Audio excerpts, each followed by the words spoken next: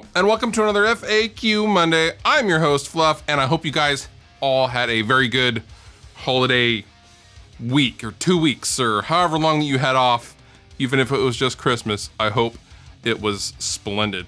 If you have a question, feel free to leave them down below in the comments, or go on over to my Ask FM account thing, and maybe we'll get you sorted out with some answers. First question, what was the best thing that you got for Christmas? Actually, the best thing I got for Christmas was this awesome, I don't know if you can see that, Simpsons wallet. And it was from my daughter, Ashley. And I like these paper wallets. They're called Mighty wallets. And they're made of plastic impregnated paper. And they're light and they're extremely durable. I mean, one of these lasts a really long time. You can put them in the washer. I mean, they're really tear proof. And they're awesome. And I've had them for many, many years. And she decided I needed a new one to replace my old Star Wars 70s comic wallet. So she got me the Simpsons one, and I absolutely love it. Leave a comment below. Tell me the coolest thing that you got for Christmas. I've been singing for a few years now and wanted to make videos for YouTube covers without going to an expensive studio. I don't mind the video quality, but need help on finding a good mic and software for under $300. Well, good for you for deciding to want to actually make the step and start posting videos on YouTube. It can be a daunting thing, so congrats on that. As far as gear and a DAW for a total of under $300, I would recommend Reaper, Kukos Reaper. That's about $60, $80 last time I checked, and that is a full featured DAW. It's a great DAW. Lots of people use it, and you can get it on the cheap directly from the manufacturer, or the software company in this case. As far as microphones go, you have a ton of options. If you want to stay on the cheap, I've actually been using this MXL VL50 mic. I don't normally like MXL stuff. I got this on a deal of the day for 50 bucks. Normally it's $100, I believe, for Musician's Friend. It sounds phenomenal, and it's a condenser mic, which gives you a lot of detail, which would be perfect for vocal covers. I mean, I use it all the time for spoken word stuff, Skype sessions. I've used it for instrument stuff and backup vocal stuff. I've used it all over the place here and there, and it's been a wonderful, wonderful mic, and it sounds really, really good.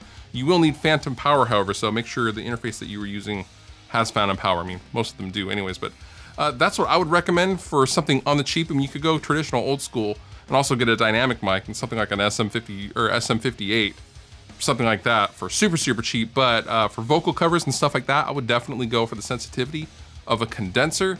And start with the MXL, but don't hesitate to call like a Sweetwater rep as well, and they can help steer you in the direction of something more suited towards your actual voice as well.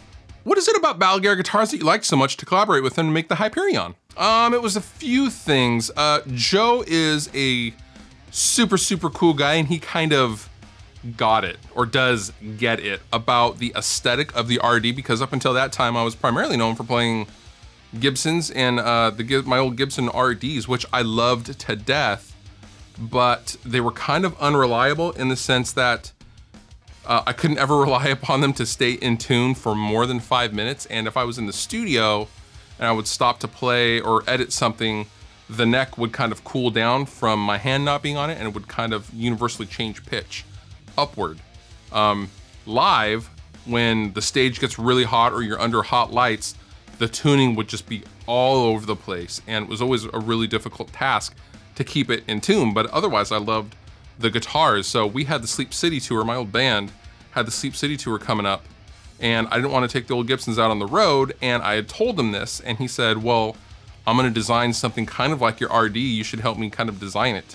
And that was originally just the intent. I was just gonna add some, I don't know, I was just kind of gonna add some advice and answer some of his questions if he asked me. And then that kind of grew into, you just want to make it your signature model and you can pimp it all the time? And I was like, yeah, sure, because I don't want to take these old Gibsons on the road. Also, Joe never ever told me no on anything. Like everything I wanted, no matter, you know, any finishes, stainless steel frets, lumen inlay side markers. Like I had talked to a few companies in the past, and I was always told, well, you know, that's too expensive, or it's always money, money, money. It was always about money. And Joe, he would never ever tell me no. He would just come back with a different option, or we would go with the option that I wanted. So I think that really spoke volumes for me. But yeah, if you haven't checked out Balagare guitars, definitely do so. I get asked all the time, like, what is that guitar you're playing? They're just awesome guitars. My buddy Bo from Salesman has a signature guitar as well, and let's see, the guy from The Word Alive has a signature guitar, and Joe is just an awesome guy, and he builds awesome guitars. Thoughts on the new LTD Sparrowhawk from Bill Kelleher? Yeah, I think it looks awesome. I think it looks like a 60s reverse Firebird for all intents and purposes. I mean, it looks like a Firebird with a different headstock, which I actually like the 3 and 3 headstock more than the 6 in line. And I like that he has both of his signature models in like the satin green burst, whatever you want to call it. I don't know what the official name is, but looks super cool. I hope to try one in NAMM. I'll be in NAMM in just a few weeks, so I will definitely be stopping by the ESP booth to check it out. And now, the dad joke of the week. Why are zombies never lonely? They can always dig up a few friends.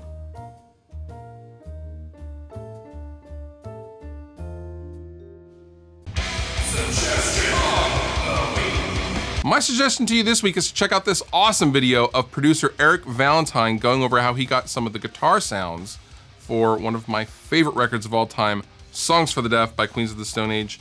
He goes over kind of the thought process and kind of some of the microphones going into some of the guitar tones. There's lots of mid-range, spoiler alert.